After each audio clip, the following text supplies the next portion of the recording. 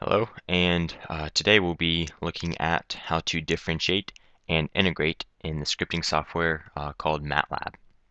So first of all, for differentiation, what you want to do is in order to differentiate a function, we need to set ourselves a symbolic variable.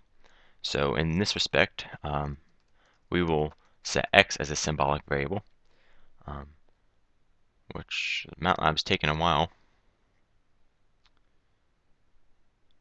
I just started MATLAB up, so this is the actual first command besides the clear all command that I have run.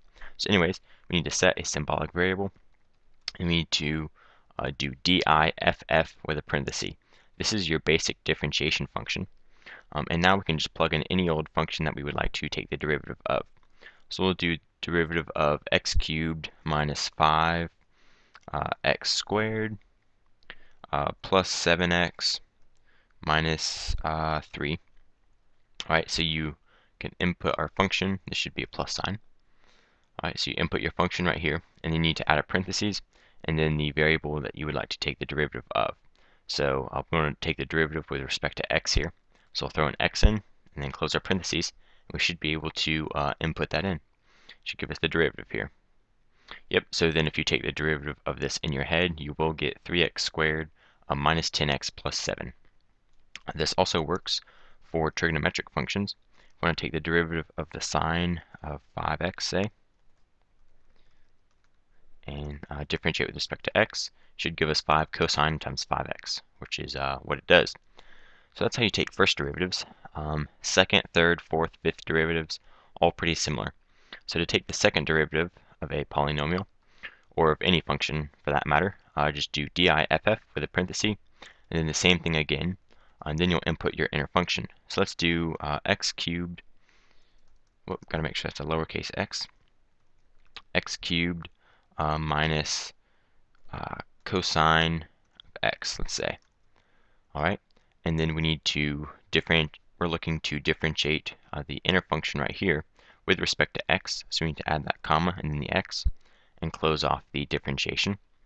And then what we have highlighted right here basically becomes the the function that will be differentiated when we take our second derivative. So we need to put a comma and then the x, and then this will give us the second derivative with respect to x of this function. Press enter. It gives us 6x plus cosine x, which that sounds right to me. So that's basically how you take derivatives in MATLAB. You can also take multivariable derivatives. The process is pretty much the same. Let me go ahead and clear my workspace, and I will show you all that real quickly.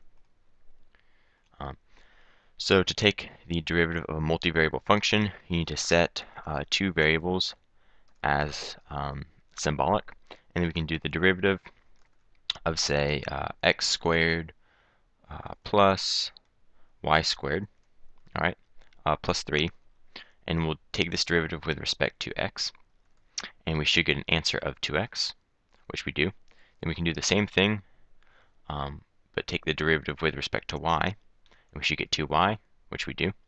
And we can also expand this into multivariable functions, taking second derivatives of multivariable functions. So right here we're taking the first derivative with respect to y, and we'll take a second derivative with respect to x.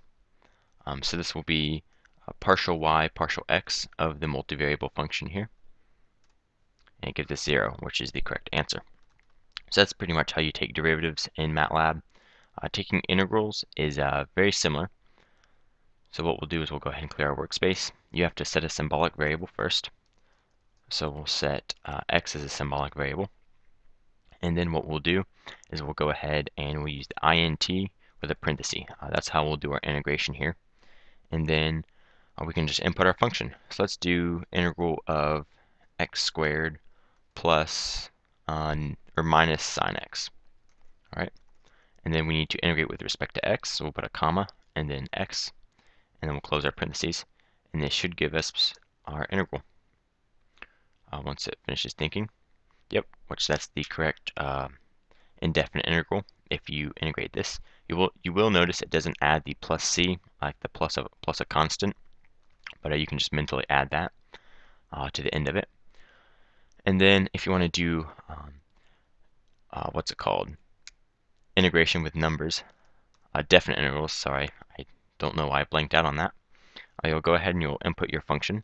So we'll do x squared plus or minus the sine of x, same integral that we had before, comma x, because you want to integrate here with respect to x, and then we'll input the bounds of integration here. So we'll go from, say, 4 to 7. And then we'll close our parentheses, press enter, and it will give us the answer to the definite integral here. And you can see it kind of gave it to us in exact form. So anyways, that in a nutshell is how you do differentiation and integration of functions in MATLAB. I hope you found it helpful, and if you did, please leave a like and even comment if you have any comments about it. So thanks for watching, guys. This has been Iron Pine, and I'm out. I'll catch y'all later.